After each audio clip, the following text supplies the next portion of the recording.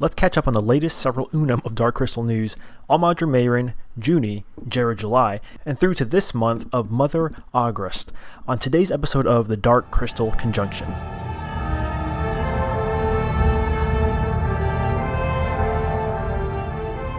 Well, howdy y'all, and welcome to the Dark Crystal Conjunction, your YouTube dream space to nerd out about all things the Dark Crystal. Lots of updates that we need to go through to catch up on all the news since I haven't made one of these since early May. I'm so sorry. But I am back trying to keep up with this again. So let's dive right into the news, starting with the fan event happening this weekend. It's the second Thra-athon, and just like the last one, we fans plan to binge watch Age of Resistance this Friday, August 28th through Sunday, August 30th. Last time we did this, it was a lot of fun, and we got the show to show up on some folks' now trending bar in Netflix. We want to try to do that again, push it even further, keep Netflix's eye on the Dark Crystal. But not only that, there are many fan events that will be taking place over the weekend, including art contests of all different sorts, body art, 2D art, 3D art, hosted by Trial by Sown, Dark Crystal podcast that is. I'll be hosting either 1 or 2 trivia competitions depending on time. And all these things above will include prizes, so Dark Crystal themed of course. There'll be groups doing live stream talks and more. And once I get more details finalized, I'll aim to make a video this week all about that. But at the very least, watch Age of Resistance with us this weekend and ensure that the show stays on everyone's radar, and maybe you can push it out to more people's eyes who haven't seen it yet. So anyways, it's a lot of fun, and I'm looking forward to it happening again this coming weekend. We got some updates about the next book set to release, the Dark Crystal Bestiary, the definitive guide to the creatures of Thra. The hardcover is going to be by Adam Cesar, as we found out, and illustrations by Iris Compiet, with a forward from Brian and Wendy Froud. And if you're asking, like I've seen some people like, oh, like what? Like why can't the Frouds do this?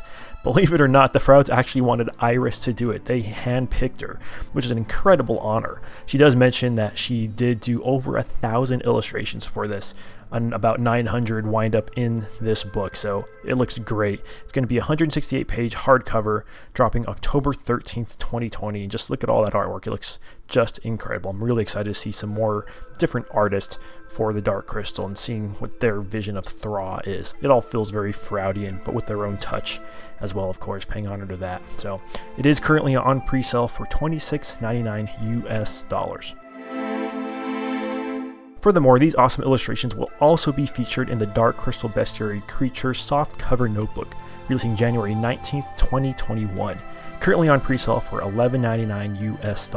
It will contain 240 pages, and so far we have just this one preview of how the inside will look. Seems like something that would be great to give any Dark Crystal fan.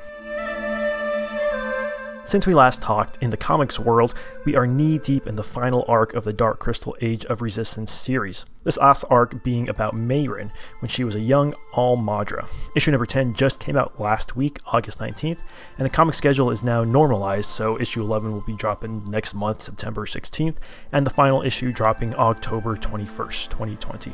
I'm still overall very much enjoying this series, the stories, the interior art, the cover art, and all the variants, and hope more Dark Crystal comics are on the horizon, as this last series has been a good run thus far.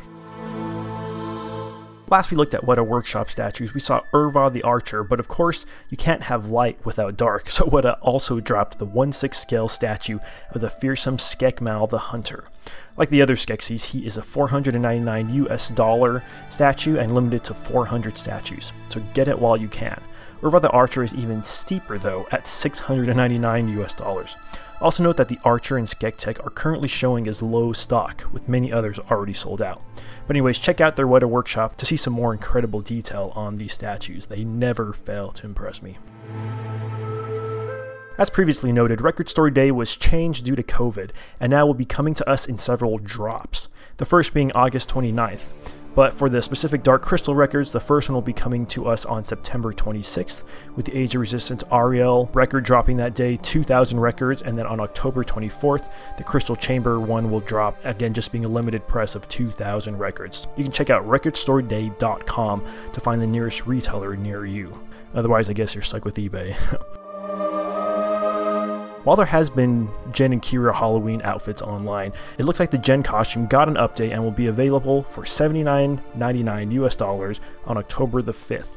If you don't have time to make your own costume, I think with $80 you could come up with something a lot better than this, but if this is all you got, you can make this work. It's just, this picture cracks me up, the way that guy looks and his facial hair, and I don't know why he has a purple shard, but whatever. There you go, I'm not going to say anything more about this. Enjoy that picture there. And for one last minute entry that I just got word of this morning, the Dark Crystal Gelfling Clan Sown Notebook box set. It's a set of 7, and it says that they are box pocket-sized journals. They each weigh about 1.75 pounds, 80 pages. I assume that each one of these little notebooks is 80 pages each, and the dimensions are 3.6 by 1.5 by 5 3/4 inches. So looks like a really cool little gift, coming out January 5th, 2021, and it's currently on pre-sale for $19.99 US. And look at that great artwork again, coming from the Dark Crystal Bestiary. Lastly, congrats to the puppets and crew of Netflix The Dark Crystal Age of Resistance for having been nominated for an Emmy Award for Outstanding Children's Program. This is well deserved for all the hard work that went to bringing Thra to life on the small screen. And in honor of this, Netflix put out this really cool little virtual reality-ish draining chamber from this Castle of the Crystal that shows some behind-the-scenes clips, some including new behind-the-scenes stuff that I had never seen, new facts as well. You can check that out and more at experiencefysee.com. One thing that catches us up on the news, I know I kind of crammed it all in there because I didn't want it to get too long, but I do look forward to what we learn in the coming Uno.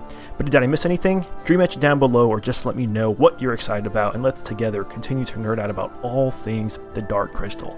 So until next time, keep exploring Thra.